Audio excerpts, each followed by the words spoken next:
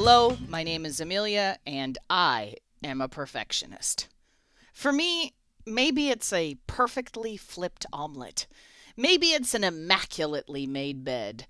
Or maybe it's a pretty close to perfectly designed IC, and I don't get fired because I had to do a respin. You know what I mean, right? But what if we could keep monitoring our perfectly designed IC after the design process? What if we could keep monitoring how it's performing in the field? You know, keep an eye on it through its life cycle to make sure it's keeping up in terms of reliability, security, and performance? Well, we can. Hi, I'm Amelia Dalton, host of Chalk Talk. To keep up with the demands of today's advanced technology nodes, silicon lifecycle visibility is more important than ever before. In this episode of Chalk Talk, a first in this series about this topic, Randy Fish from Synopsys joins me to discuss how we can better gain insight into our IC designs through the use of embedded monitors and sensors, and how advanced analytics can enable a whole range of optimizations throughout the life cycle of our design. And before we get started, don't forget to click that link. There you can find even more information about this topic from Synopsys. Hi, Randy. Thank you so much for joining me. Hello, Amelia. Exciting to be here. I'm looking forward to speaking with you and talking about silicon lifecycle management. Me too. So since we're talking about silicon lifecycle management today, let's set the stage. Before we get started, Randy, what challenges are we looking to solve here? Well, that's a good question. I'll give you a little background on the platform. So Silicon Lifecycle Management, or what we call SLM, is a platform that contains a number of products in various states of integration. And what we're looking at solving, or the challenges, are really to improve overall silicon metrics or operational metrics that cover the full life cycle. So throughout the product life cycle, we want to be able to do intelligent analysis of data that is gathered. So that could result in optimizations for the design phase, manufacturing, production test, silicon bring up or debug, and then finally in-field operations. So improving the operation of the silicon in those environments. Randy, I would imagine that data optimization is key here, and increased analytics would help us in a variety of ways. Yeah, that's a good point. What I'm showing here is kind of a loose, very high-level architecture. So on the left-hand side of the process or of the life is we're inserting monitors into a design. These monitors are inserted in the silicon, and then during the life of the product, again, from design and manufacturing to test, bring up, and in-field operation, we continue to either gather information or use that information. And this information is all stored in a centralized format, a data lake or a set of databases that will collect this information and store it throughout the life of the product. And then depending on what your use case and what your goals are, there's different types of analyses that can be done. Could be done for design calibration during the design phase. If you're re-optimizing design points, you want to be able to take monitor information. It could be during silicon bring up or new product introduction where you're ramping on a new process node or you're ramping a new product and new test environment or new test vectors, being able to find what the yield limiters are, or during production test and you're looking at overall test efficiencies or operational efficiencies at your OSAT or across the manufacturing chain, or in system or what we call in field, where you're really gathering information during the life of the product. It's a chip, the monitors are in the chip's on a board, and the board's in a box in a data center or in a car, and you can monitor and optimize overall system performance like total throughput or power or even things like predictive maintenance. You know, being able to foresee based on analysis of many points of implementation. So you have many cars out there and predict where failures may be. That makes sense. Now, Randy, how is Synopsys addressing these issues? You guys have made some acquisitions in this area, right? This is true. There's a lot of this which is organic, and I'll go into that. We have a product offering that we're leveraging and we're integrating into the overall platform, but we also believe in what you might call inorganic growth or acquisition. And we will continue to operate in this fashion through investing in our current existing technology as well as acquiring attractive technologies. More recently, as in over the last 7 months, we've had 2 significant acquisitions. So on the monitor side, what I have here is more tech, and Mortec was acquired in November, so very recently, and Mortec is the leader in commercial offering of PVT sensors and subsystems. They're a UK-based company, and the team has come over, and they're operating under the SLM team, providing monitors and developing additional monitors beyond the process voltage and temperature monitors. Another key acquisition was a company, Qualterra, which is based in France. They were a longtime provider and continue to provide high-volume analytics for production tests. Been in the market somewhere a little over 10 years. The acquisition was in June of 2020, and that team is really running our overall analytics platform.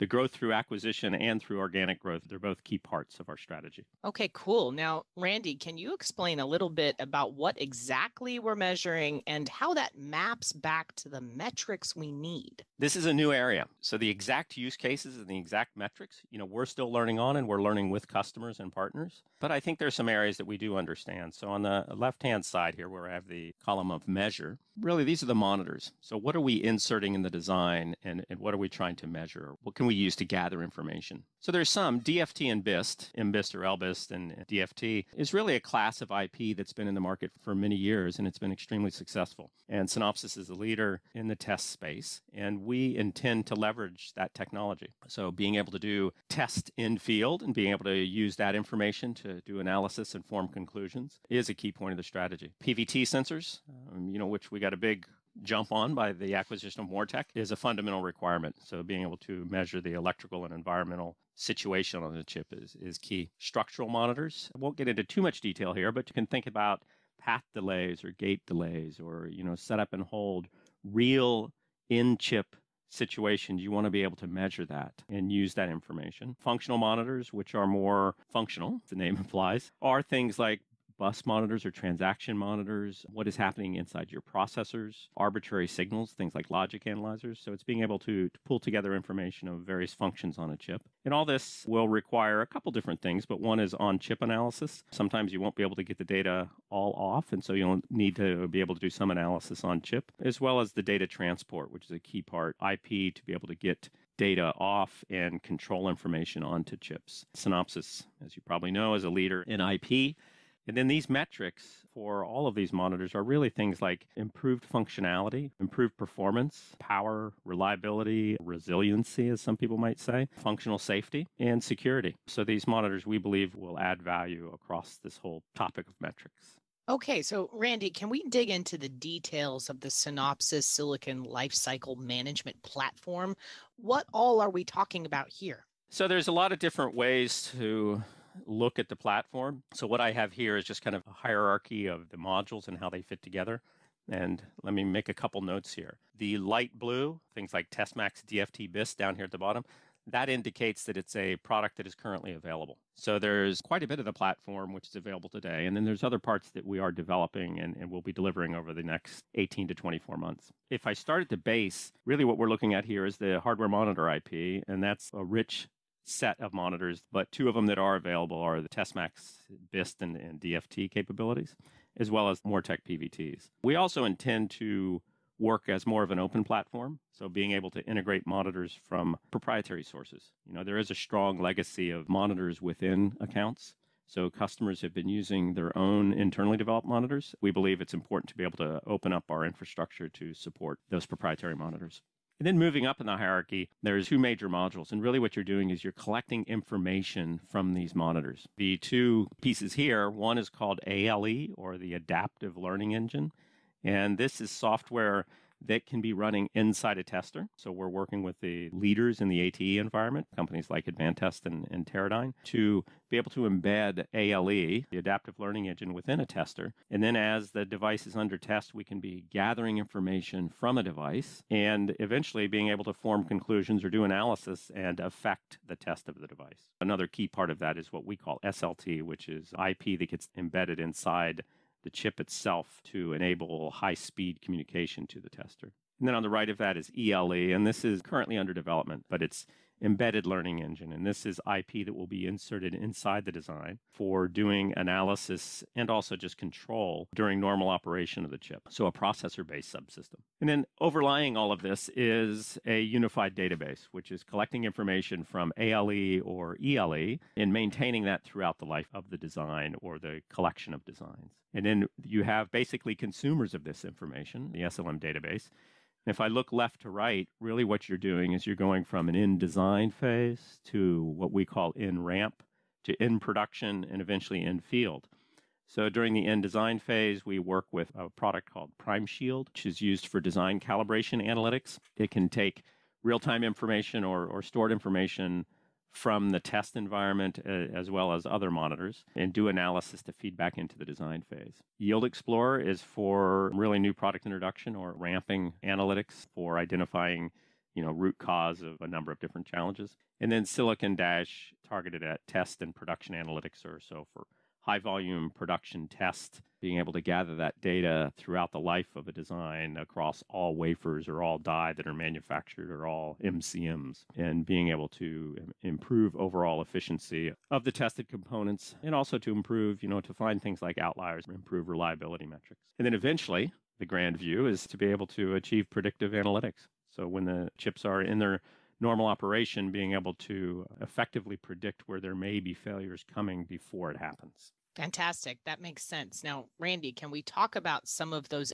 individual parts a bit more in detail? What about the Yield Explorer? I'll give an overview on some of the components, and some I'll go into more detail than others, given our limited amount of time. And so Yield Explorer is a Synopsys product that's been in use by a number of customers for 10 years. Very highly regarded component of the overall platform, and it's a mature technology. What Yield Explorer is bringing in is data from design, manufacturing, and test. So Yield Explorer processes the physical design information. You can think about, LEFDEF or GDS and OASIS, as well as various analysis capabilities. It also brings in manufacturing information from the foundry and also from the test floor, from the OSATs, various data that would be coming in from test results. And with that, it then can perform various types of analyses. Really enables the user to, as the name implies, is really explore a design or explore a yield limiter and to identify root cause. So the logic volume diagnostics is all about really mining with machine learning for identifying root cause and then being able to generate failure analysis candidates. You could think of a small snapshot of layout that you could provide to an FA lab where they could then work to identify real causes of failure that could then be changed, whether it's in a fab or for other reasons, or in the design, make a change. Embedded memory volume diagnostics, depending on the chip you look at today on the high-end processors, you actually have tens of thousands of embedded memories. They can be very effective yield limiters in some case, but they can be very strong indicators of overall yield. So being able to have the tool optimized for embedded memory is a very strong case for us. And then finally, just general product engineering, where you're doing analysis and reporting of various component or aspects of the design. Excellent. Now, another one you mentioned was Silicon Dash. That sounds cool. What are we talking about when it comes to this aspect of the platform? Yeah, so I'll tell you, Silicon Dash is more than just a cool name. So Yield Explorer is used kind of typically during the initial bring up of silicon and for doing very deep dives into identifying root cause problems. Whereas Silicon Dash is typically used more for high volume manufacturing. So where you're being able to gather data throughout the life of a design. So you may be running thousands, tens of thousands, hundreds of thousands, or millions of wafers. Okay, and being able to gather that information throughout the life and continue to do analysis across those data sets. The goal is really to find and correct issues as early as possible in the manufacturing chain. If you're having yield crashes or issues during the actual production test, you need to identify those as quickly as possible and affect change as quickly as possible. So we can track an individual die throughout its life. We have the complete history of when the design was initially tested, eventually all the way through its life. And all of it can be brought back to each stage of its life. And automation comes into play here, right? If you look at this block diagram, we have across the top in the blue blocks really a representation of the manufacturing chain. So you go from a manufacturing or fabrication, you go into wafer test, assembly, final test, or system test, and then eventually you're inside a system or embedded in a system. Silicon Dash gathers information throughout that process or throughout all of those modules. So we collect data or data flows. And then another key part is data preparation. None of this data is necessarily aligned as it comes in. There's data that's coming from all different sources and all different formats. And it's important to be able to align this data and prepare it and clean it in a repeatable fashion. And that's a very strong point of our automation. You may have data that's coming from literally 100 different sources when you look at the life of a chip going through production. And being able to have that represented in a coherent fashion is a critical part of our offering. All of this is pulled together into a data lake where they can provide visualization, reporting, and various interactive capabilities. And this also comes back and can feed back into the manufacturing or assembly and test process. And that is what we would call production control. So being able to send alerts or even control signals back into the test process and assembly process. So if there is a challenge, we can actually adapt on the fly or maybe alert to stop some sort of the phase of manufacturing. It consists of a lot of cleaning of data, a lot of aligning of data, and then automation of analytics. Silicon Dash is not a business model of software. Okay, so we're not following the traditional model of single-use licenses and users invoking a license. Silicon Dash is really a service as a service or a software as a service model. And this has been developed this way from day one. So the Qualterra team from the beginning has developed in a cloud-based environment. So really what we're looking at here, we have Silicon Dash, the software, running within a data center. And that data center is gathering data across the internet from manufacturing or OSATs or other information.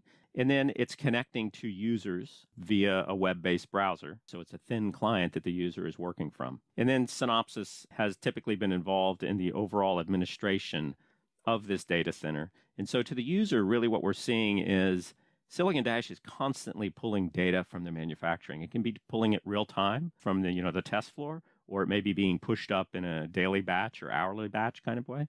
But this is constantly running without any sort of user interaction. The analysis is always being updated. Then when a user wants to step in and start to look at data or get a report every day or every hour, it's available. You're right into the data center and you can begin looking at that data. Or alerts and control information can be sent to the manufacturing floor or test floor. Key point of this is security. So there's certification called ISO 27001. And we are very active in staying up to date on that. And we just received our certification again. Redundancy for server downtime. As you can imagine, you don't want these servers to go down because they're directly connected to the manufacturing floor. And that's an operation that you don't want to stop and start in any way, shape, or form. You want to be able to continuously operate. On-premise and off-premise. And what that means is off-premise is really where you're using a third-party data center and your data is going up to the cloud per se. On-premises means the customer has a data center on their own premises or within their own cloud. It's a different type of business model than what you've seen in EDA historically. Definitely. Now, Randy, how does the PVT subsystem architecture come into play here? So PVT monitors have been around, for a number of years. Some companies develop their own, and then there's been some third parties with various levels of success. So what was interesting about Moretech and where we're going with the technology is PVT monitoring is more than just singular, I have a temperature monitor, I have a voltage monitor. If you look at the larger or more complex chips, you have true subsystems. You may have dozens or 100 temperature monitors or voltage monitors or process monitors infused across a die. And being able to manage that and having a consistent architecture or methodology for that is a key part of what we're offering. So today we have PVT monitors and sensors and controllers across a broad spectrum of processes from 28 nanometer all the way down to N3 or TSMC N3, which we're in development on now. And these monitors, other than the N3, have been in silicon and proven in customers. Applications are kind of broad. Anybody doing on an advanced node today is likely using PVT monitors. I can't imagine a chip being done on an advanced node that doesn't have monitors on them. And it's in one of the typical applications would be optimization for power and throughput. So, dynamic frequency and voltage is a common application. So, no advanced chip is really running with a single voltage throughout its life or a static voltage. It dynamically varies, and process and voltage monitors and temperature monitors are a key part of that. So are all of these in-chip PVT monitors and systems available on all of your process technologies? Yeah, no. So for the most part, well, this isn't all our hard IP. We do definitely have some, RTL and control and logic, these IP offerings. But a lot of it is hard IP, and a lot of the hard part of it is the hard IP. We are selective about where we engage, but we do have a pretty broad level of support across process nodes today. And we absolutely will entertain porting to new processes. Each process node, typically may have multiple flavors. And we do test chips. We do silicon. So we don't expect, a PVT monitor to simply design it and then fire and forget. You're actually taking silicon, analyzing that silicon to verify its operation. As part of Synopsys, we're excited. It's part of the DesignWare family. The customer base who's familiar with DesignWare has access to PVT monitors, and we will be part of those discussions. Okay, great. Now, Randy, do you have a real-world example you can show me? I'll give you a partial yes.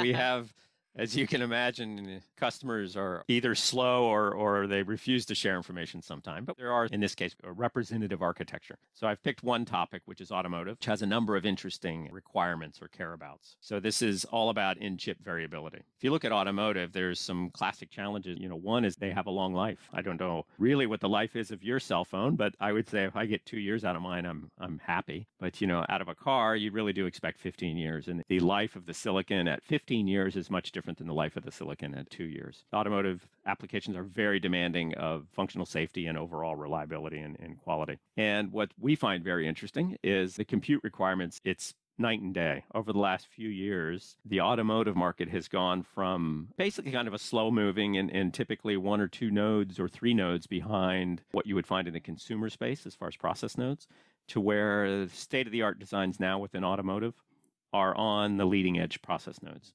And they are not only absorbing the challenges of these new process nodes, but also just the complexity associated with that. Reliability is really a huge requirement. And by inserting monitors across the design, we're able to give this level of deep insight and do analysis. And the benefits can vary from things like, accurate thermal and supply management. So being able to vary the various values of the voltage supplies, as well as being able to accurately measure thermal throughout the life. This could be for aging calculations. There's pretty good models for understanding how devices age or how, transistors age or how, metallization ages. But you can be more accurate by being able to say, how long has this portion of my device been over this temperature? So not only did it go over, but how many hours was it over that temperature? And that can be used to better predict when that device might fail. And as you can see, in this example, we put monitors across the die. Temperature across the die varies wildly, and it really depends on the application, but it's very important to measure localized temperatures. You have multiple voltages, and you want to be able to measure voltages at various areas in the design, as well as process variation. Now, Randy, I'm especially interested in that adaptive learning engine you mentioned earlier. Can you get into that aspect a bit? I think, I don't want to be dismissive or disrespectful, but this is a real blue-collar solution.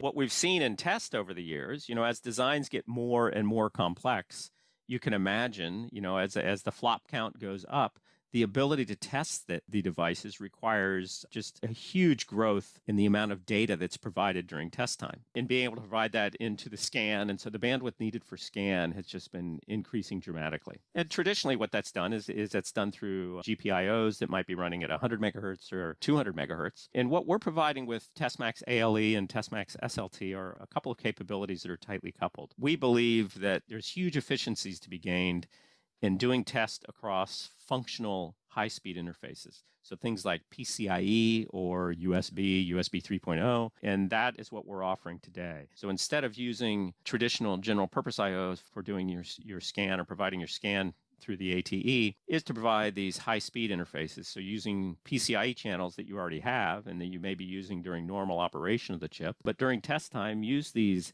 gigabit and above capabilities, serial channels, to provide the test information. Part of those requirements are, one is IP that goes into the chip, which we provide, as well as software that goes into the tester or is hosted as well at a customer site for processing the information and interfacing to the test environment. The other part of TestMax I'll look at here, TestMax ALE, is Since it's across a functional interface, it's available through the life of the design. And what we see is interest in not only being able to test the device when you going through initial production, but also once you get it onto a board and it's in the system in its normal life. You may have test vectors that are being updated. So you may identify problem areas in a design that wasn't covered by the original test, and you want to be able to continue to test parts in the field or to be able to identify root cause in the field. And so being able to do that through functional interfaces that are available on the component is a very key part of the overall life cycle story that we're involved in. So Randy, it seems like this kind of monitoring would be really powerful in a lot of different ways. We're just now really exploring where the high value applications are going to be. We've been in discussion with many, many different customers, and there's interest, I would say, honestly, across the board. So two that I've put up here of areas of interest. One is automotive. Okay, so you can imagine we would be inserting monitors into a chip, and that chip is going into boards and boxes inside a car. And not only is it going into a car, but there's fleets of cars. There's thousands or millions of cars that may have these monitors inserted. Being able to gather that data, either real time or near real time, and either process and perform analytics at the edge, or bringing it back to more of a centralized server. But being able to find trends in that information, it could be for predictive analytics. Maybe you identify some failures in the field, and you find that they result from die coming from a certain lot that were on the outer edge of a wafer. We have all that information. And that would allow you to then maybe produce a warning or, the worst case scenario is a recall, but at least to be able to understand where you may be having future failures in the field. And it's similar in the data center. Data center is interesting because, they're challenged by a lot of the same things, right? Failures are very expensive in a data center as well. It's a much different model, but you want to be able to predict failures. You also want to be able to optimize your design and study how the firmware could be updated or the software could be updated. The nice thing about data centers, of course, is a lot of them are kind of self-contained. So transporting the data and getting access to the data is under control of typically a single provider. This is the vision over time. So we are in discussions with various customers here, but really this will take us, over the next 1 year to 2 years to deliver on the overall vision. Okay. So Randy, this has been a lot to take in today. Can you recap your main points for me? Really, we believe that modern systems today and state-of-the-art SoCs being designed require ongoing management. There's huge gains to be made by continuing to have deep insight into the operation of the chip in its normal environment, all the way through the basically retirement or end of life of the component. For security reasons even, there's good reasons to study the part during its normal operation and make sure it's retired effectively as well. There may be data on that chip and other things you want to control. So what we're providing is really a comprehensive on-chip subsystem of monitors and sensors, and that is tightly coupled with analytics capabilities or software for doing analysis of that data throughout the product lifecycle. Quite a bit of this is available today, and we're excited to be delivering more and more of it over the next 12 to 18 months. Excellent. Now, Randy, if my audience is interested in learning more about this topic, where should they go? Good question. I guess I'll start from the bottom. One is feel free to reach out to me. If you go to the SLM alias at synopsys.com, it gets to me. And again, my name's Randy Fish. We also have some scheduled or upcoming Chalk Talks. Amelia, you'll have the opportunity to talk to some more individuals about some specific areas that we covered today. So I encourage people to listen to that. And finally, you can visit the SLM or Silicon Lifecycle Management page within the synopsys.com website. Excellent. Well, I think that's all I have time for today. Thank you so much for joining me, Randy. No, I enjoyed it. I look forward to future discussions and hearing from customers as well. And before we go, you didn't forget to click that link, did you? There you can find even more information about this topic from Synopsys. For Chalk Talks, I'm Amelia Dalton from eejournal.com. For more Chalk Talks, head on over to the Chalk Talk section of eejournal.com. Can't miss it. It's right across the top. Or head on over to YouTube, youtube.com/eejournal.